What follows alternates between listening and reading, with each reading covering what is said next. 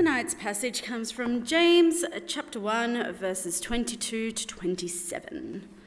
That's James chapter 1, verses 22 to 27.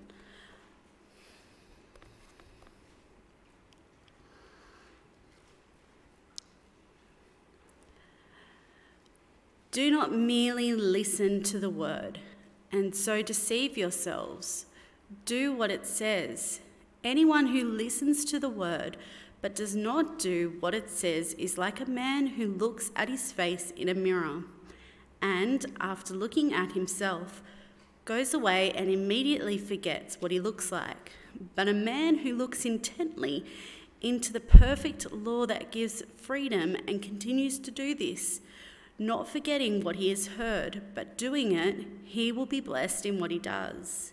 If anyone considers himself religious and yet does not keep a tight rein on his tongue, he deceives himself and his religion is worthless. Religion that God our Father accepts as pure and faultless is this: to look after orphans and widows in their distress and to keep oneself from being polluted by the world. This is God's word.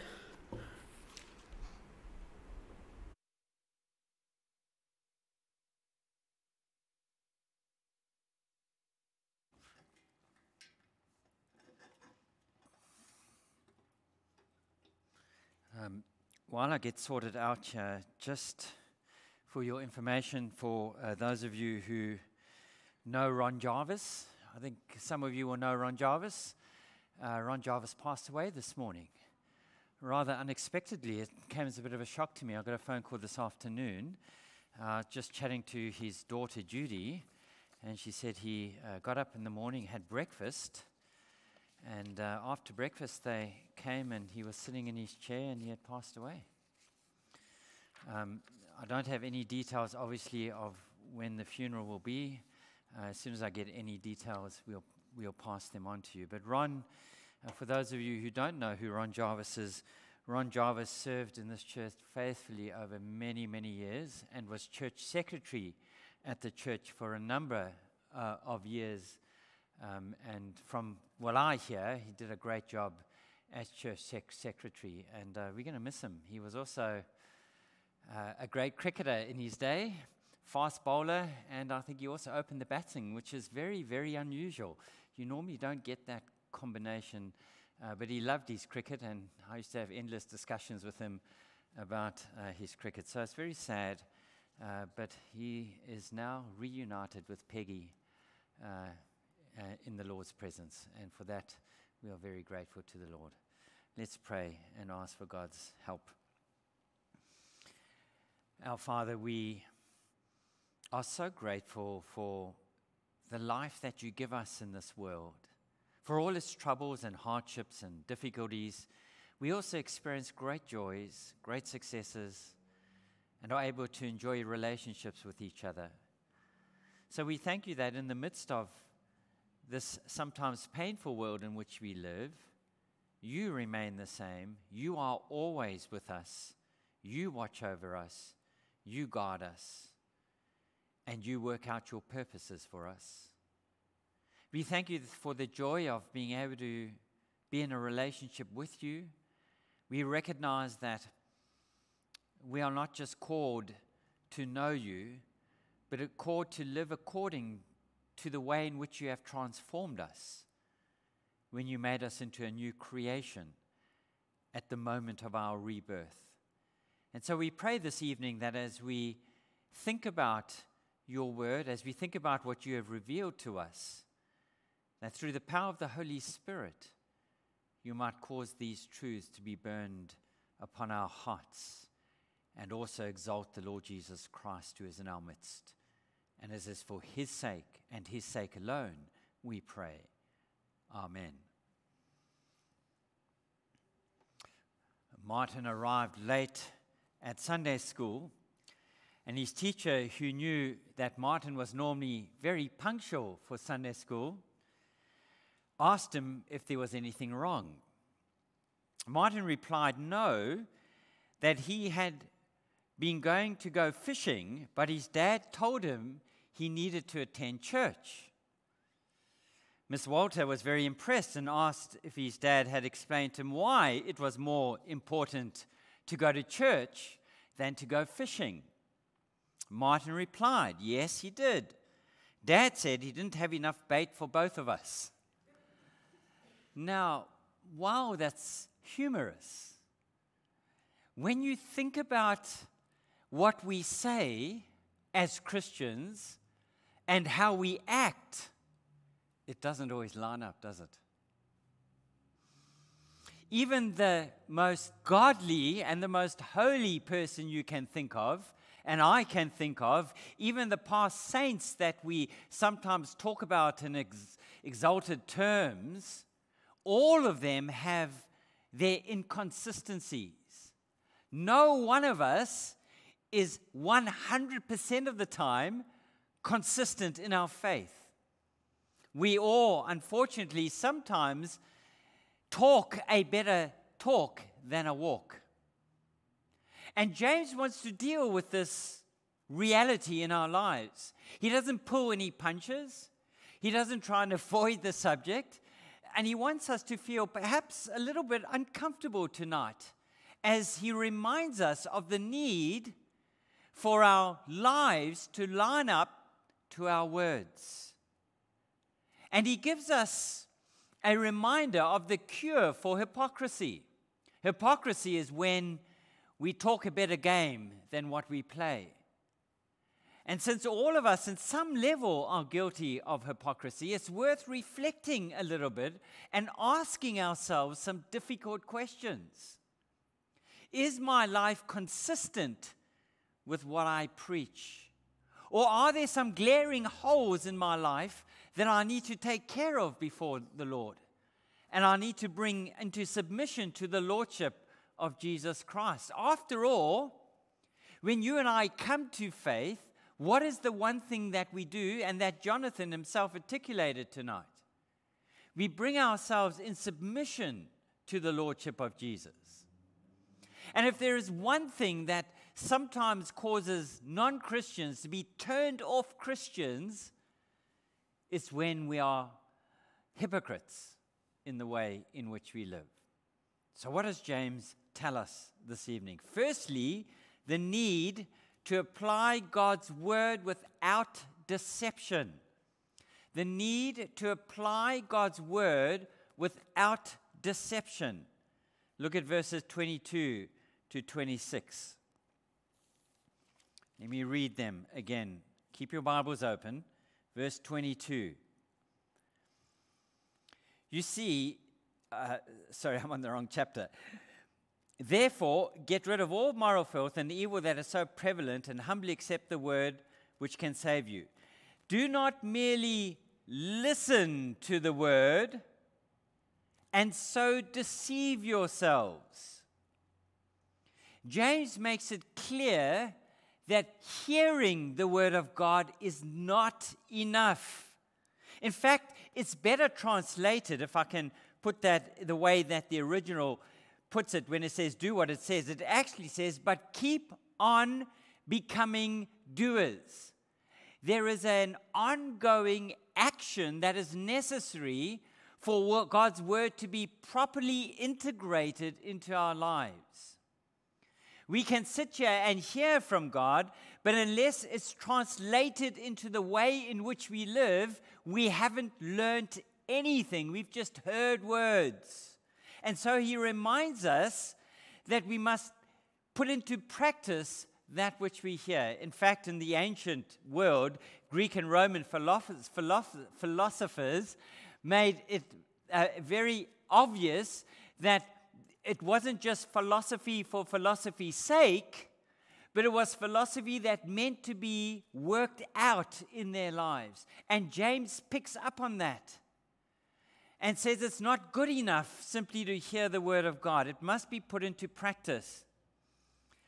And if we are going to have a relationship with God that reflects what we truly believe, the non-Christian is going to read you like a book.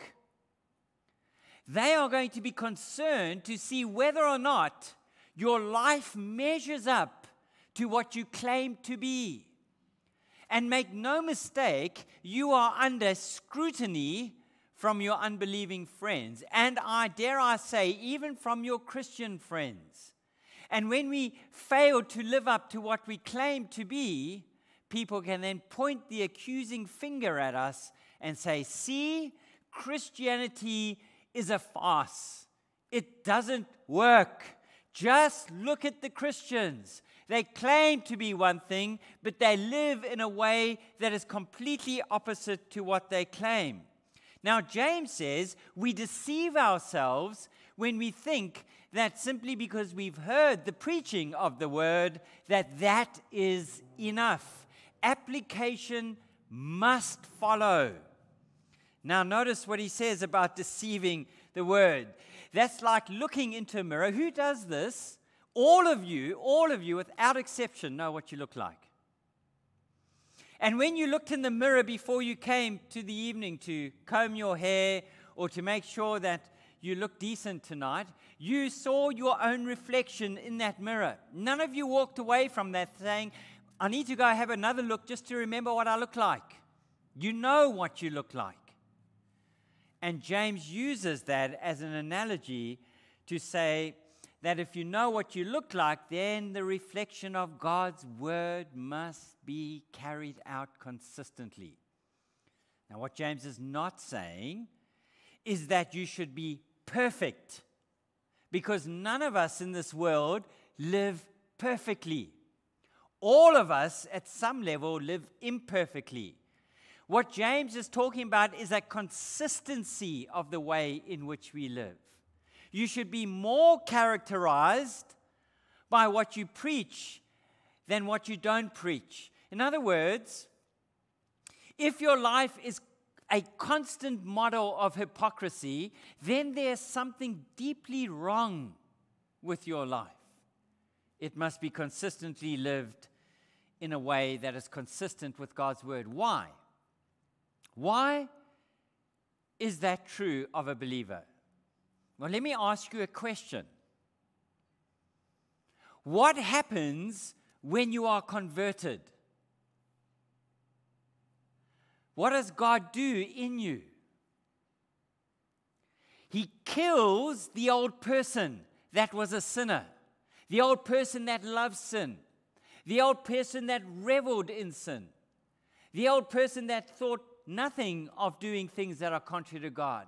And in its place, he creates a new person.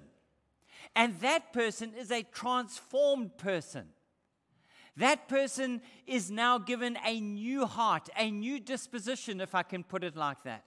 That disposition that God gives you now is in line with who Jesus is. And that means that if we are claiming to be new in Christ, the evidence of that new creation is the way in which we live. It naturally follows. And then God continues that process because we are faced with temptation. We are not the finished product. In spite of the newness of that creation, God continues then in our life to keep on transforming us, to keep on making us more and more like Christ. And the way he does that is by taking the word of God and bringing the word of God to bear on us, that then exposes us and reminds us of those things in our lives that are not being lived out consistently. And if you are a Christian, you will seek to not just hear when God touches an area in your life that is not submitted to his lordship, and you will say, Lord, what do I need to do in order to bring this under your lordship? And you will seek to make, by God's grace, those necessary adjustments. It's kind of logical, isn't it? Being a Christian. And so he contrasts the person who's deceived, the person who doesn't put the word of God into practice, and says that person who sits in a pew week after week after week and goes to a Bible study week after week after week and agrees with all that is said but never makes any changes, or you don't see any changes, that person is self-deceived. They may as well go and do something else. Now notice what he says. It's really interesting. In verse 23. anyone who listens to the word, but sorry, I've gone through it, looking at himself immediately forgets. But verse 25, but the man who looks intently into the perfect law that gives freedom. I want to pause there for a moment. What does he mean? The perfect law that gives freedom. How does law give freedom? And what law is James talking about? Well, James is not talking about the Old Testament law. The problem with the Old Testament law is it became this massive burden that people began to bear because they turned it into a legalistic sense of right and wrong. And people were simply trying to live up to the legalistic demands without the necessary transformation within. You see, it's the same for you and I. If we simply try and live according to a bunch of rules, then we will become burdened by those rules. And it will rob us of the joy of our Christianity. No, we live according to God's entire law. That's talking about the entire Scripture. And in fact, it is the law of Christ that we walk according to. And that law brings freedom precisely because it enables us to know how God expects us to live. God has not left us in a vacuum. It's not as if God just says, okay, you're a Christian now just figure it out for yourself. But rather, God gives us His revelation in His Word, and in that revelation, God gives us instructions on how we are to live. And it is as we obey those instructions, as we integrate them into our lives, that we discover freedom. In what sense? Well, I want you to imagine a scenario. Imagine in Australia if we had no laws. That everyone could do whatever they wanted. So if you wanted to go and rob my house, not that there's anything to rob, and you could rob that house and you knew you could get away with it and there was no penalty for your robbing me, society would degenerate into chaos. Not so. And if you knew that there was no penalty for anything you did, then how would you know how to live? What would be right and wrong? What would be acceptable and not acceptable? It would end up being in the eyes of the person making that decision. And instead of having freedom, you would live under tyranny because you wouldn't know what you could or couldn't do. And so what Jesus is saying, when God gives us a word, a principle in which we are to live, that enables us to know what God expects of us, to know what God requires, and therefore to live in the freedom of those principles. And that enables us to experience life the way that God has intended us to experience. I touched on this morning. Why? Because God has created you to live in a particular way. And when you rebel against the way that God has created you to live, misery is brought upon you. That's why we have such pain and suffering in our world. That's why we have so much unhappiness. Because by and large, the world has turned away from God, and the world has said, we will set our own rules. We will determine what is right and wrong, and we will live according to our own moral basis. And God says, the moment you depart from my law, the moment you depart from what I have laid out on how you are to live, then you are going to experience the necessary consequences of that. But if you live according to what I have laid out before you, then you will discover the true contentment and fulfillment of life that God has come to bring us. It's kind of obvious, for your Maker knows what best benefits you in how to live in this world.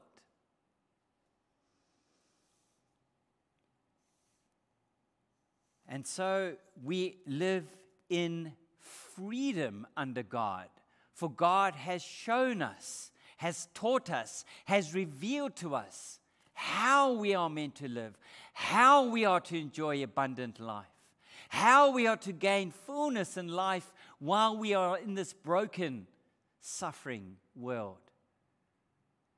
The only people who are truly free in this world are those who follow the Lord Jesus Christ. Remember what Jesus said?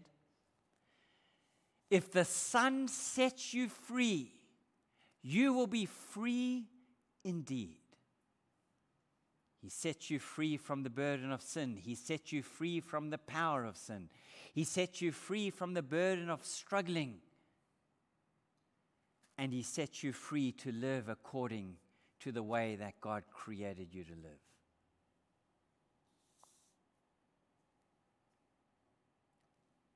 Have you experienced that freedom?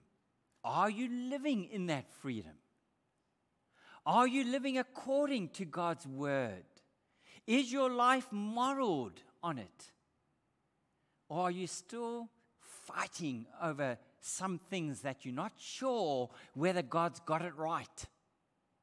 Maybe it's your sexual ethics, where you're thinking, Lord, what's so wrong with living together before marriage? Maybe it's the way in which you use your money. Lord, why do I have to give any money to the church? It's mine. Maybe it's your service to God. I don't know. Lord, if I serve in the church, it's going to take away time. If I come and clean the church, Janice and I were here yesterday evening cleaning the church. Lord, I could be using that time better. But God has created us to serve.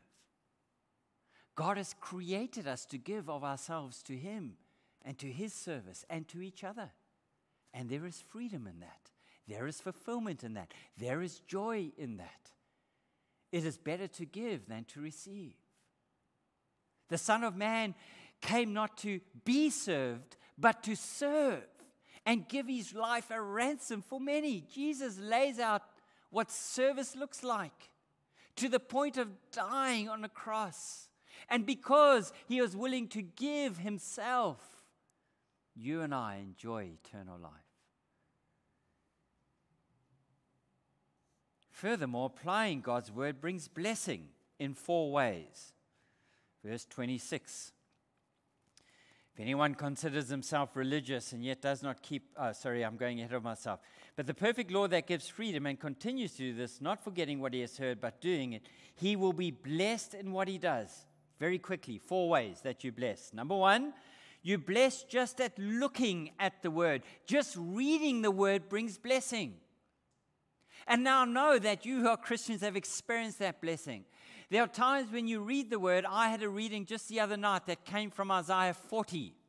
And as I read through Isaiah 40, I reread Isaiah 40. And I've left my bookmark on Isaiah 40. And I will come back to Isaiah 40 tonight. Because as I read Isaiah 40, I wanted to spend some time there because it was so encouraging. Second, you're blessed in that you continue to do so, that you meditate upon it. There's more to reading than just reading. Sometimes you've got to pause, and sometimes you've got to stay there. And you might stay there a couple of days. You may stay there a couple of weeks. You may stay there a month or more. But as you meditate on God's word and allow it to penetrate into the depths of your soul, there's blessing in that. Third, you are blessed by not forgetting it, by memorizing it. David says, I've hid the word of God in my heart that I might not sin against you. So that when you are faced with temptation, you have the word of God coming back to your mind as Jesus did when faced with temptation. When the devil said, I will look at these kingdoms, I'll give all of them to you, or just throw yourself down and the angels of God will protect you. What does the Son of God do? He quotes, do not put the Lord your God to the test. Or when he says, I will give you food to eat, you can turn these stones into bread, he says, man shall not live by bread alone. He quotes. So memorize the word of God. Bury it deep within so that it rises to the surface at a moment's notice. You heard Jennifer Lee this morning quote Psalm 23 off by heart in 2 languages. So let me ask you, not to embarrass you, Jennifer, do you think you could quote Psalm 23 off by heart? Learn the word of God. Bury it deep within your soul. Finally, fourth, by putting it into practice. I've spoken about that, so I'm not going to go there again. And finally, he says, people deceive themselves if they think they are religious but cannot control their speech. Verse 26, if anyone considers himself religious and yet does not keep a tight rein on his tongue, he deceives himself. His religion is worthless. Now, I'm not going to spend a lot of time in here because we will come back to that later in James. He will talk more about speech in chapter 3, where he will go into a whole chapter almost speaking about the danger of the tongue and the danger of speech. All I want to say here this evening is that there is an important principle that comes out here, that our speech, what we say, what comes out of our mouth is very important. What does Jesus say about our speech? Out of the overflow of the heart, the mouth speaks. If you want to see a person's heart, listen to how they speak, and you'll get a picture of what's going on in here. Watch your tongue. Be careful before you speak. Allow your words to be filled with grace. Do not let, Ephesians 5, do not let any unwholesome talk come out of your mouth, but only that which is upbuilding. Only that will promote and help and encourage people. How often do our words tear people down? Secondly, the need to apply the word without selfishness. Look at verse 27. We're going to go a little bit quicker now. Religion that our Father accepts as pure and faultless is this, to look after orphans and widows in their distress. So let's pause at verse A and we'll come back to verse B. The need to apply the word without selfishness.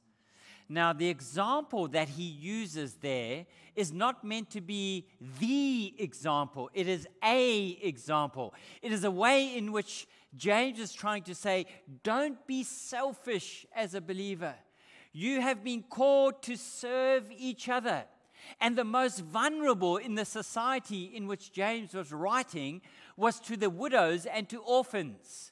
Many of them, because of the way in which the society functioned back then, if the husband left the wife or died, they were destitute and without income and without any hope.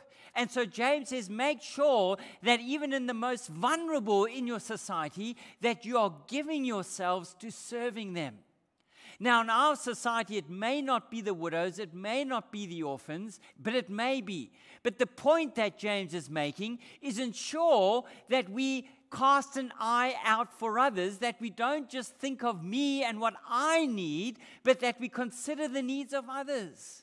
It's so easy to lapse into self-centered thinking, isn't it? How often do you fight for the remote in your TV? Or when you think about what you want to do, what I want to do.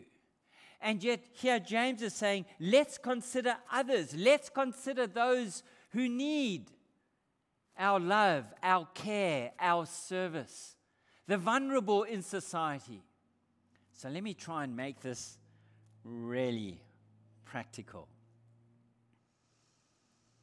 What about those in our church who are bound up in retirement villages, who have no family? Will we go out of our way to visit them, sit down and spend 10, 15 minutes with them, pray with them? What about those who perhaps are frail enough and old enough that they find it difficult to go do grocery shopping? Will we reach out to them and say, can I help you? What about those who are too frail to drive to their doctor's appointments? We have some in the church. Will we phone them up and say, by the way, can we help you? Happy to drive you to your doctor's appointment, bring you home, take you out for a coffee.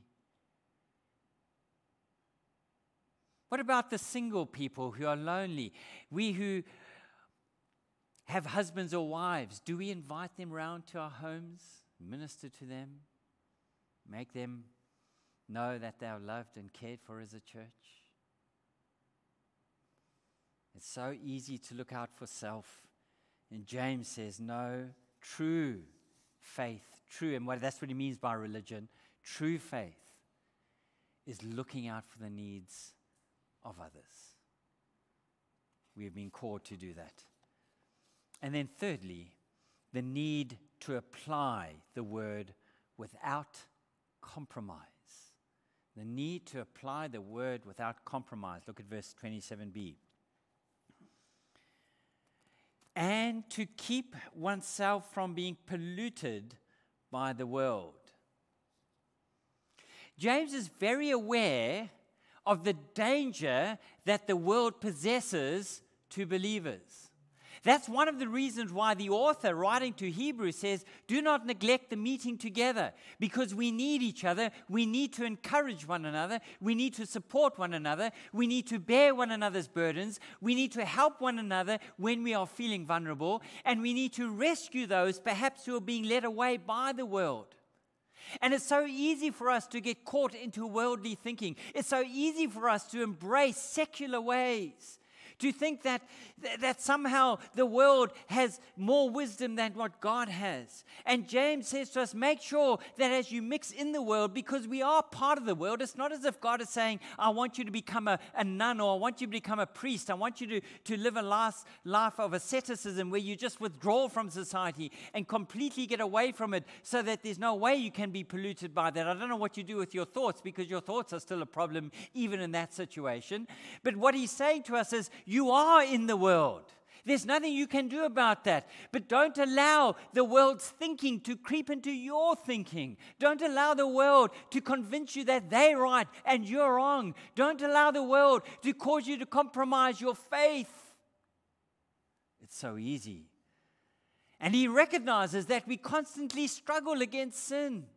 And it's so easily, because of our desire to want to be accepted by our friends, particularly if we are dealing with non-Christian friends, that we might succumb to doing things that we know are not right, simply to be accepted by them. James says, don't be polluted by the world. 1 John 2:15-17 puts it even more clearly. Do not love the world or anything in the world. If anyone loves the world, the love of the Father is not in him. Hear the words of John. The love of the Father is not in him. For everything in the world, the cravings of sinful man, the lust of his eyes, the boasting of what he has and does, comes not from the Father, but from the world. The world and its desires will pass away, but the man who does the will of God lives forever. Forever.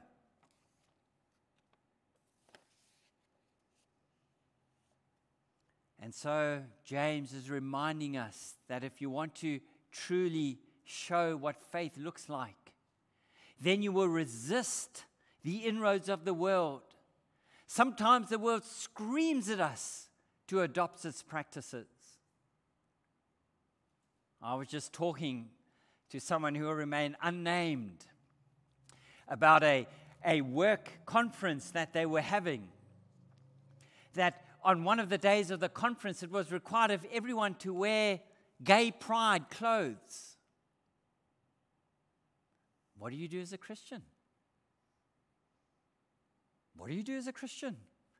Do you stand and say, no, this is against my conscience? I cannot do that.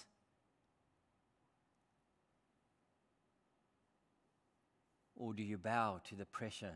Those are hard questions, aren't they? Because what if your job's on the line? What then? It's not easy.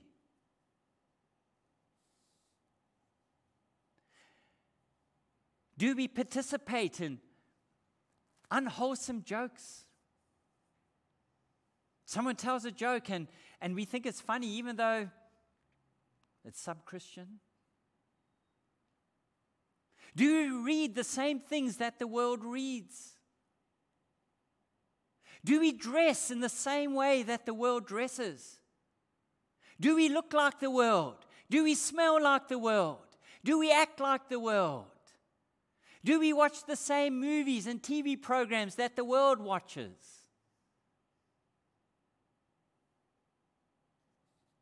Do we listen to the same music as the world? So easy for worldliness to subtly work its way into our lives that it becomes very difficult sometimes to distinguish the Christian from the non-Christian. You should and must stick out. You should be a little bit strange to your non-Christian friends. They should look at you and say, what on earth do you want to go for church on a Sunday night? Are you nuts? Why do you go to a youth group on a Friday night? Why not a disco, a nightclub? You don't get drunk. Why not? You don't sleep with your boyfriend or girlfriend. Why not? You don't date a non-Christian. Why not? You don't gossip about people. And when people start gossiping, you excuse yourself from the conversation. How come you do that? You don't pull people apart. You don't tear them down. You don't character assassinate them. How come you don't do that?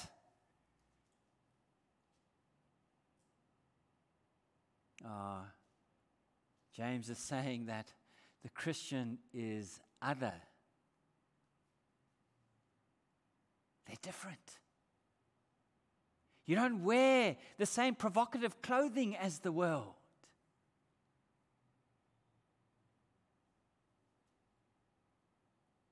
You don't visit the same internet sites as the world. You don't indulge in their sinful practices because you're a Christian. That's not what you are. You're transformed. You're in Christ. You're a new creation. Don't go play in the mud. You don't belong there. The pig is dead. He's out the mud. You're new. You have the beautiful robes of the righteousness of Christ clothed over you. You work according to a different ethic. Because you're a Christian. Do you see?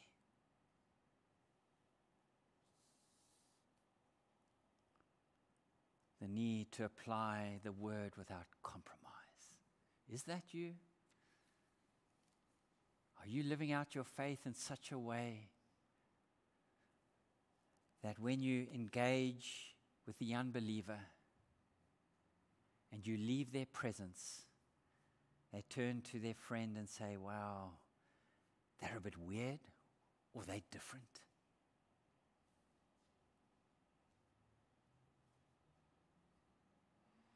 That's what it means to put God's word into practice. That's what it means to be a Christian, follower of Jesus. And let me tell you, you have ample grace from God to live that way. Draw on his strength. Amen. Our Father, we thank you for your word. I pray that you would help us to be doers of the word, not mere talkers. Help us to put into practice that which we claim to be. Help us to live in a way that truly reflects who we are in Christ. And I pray that we might allow you to continue your process of transforming us more and more and more into the beautiful image of the Lord Jesus Christ. For Jesus' sake. Amen.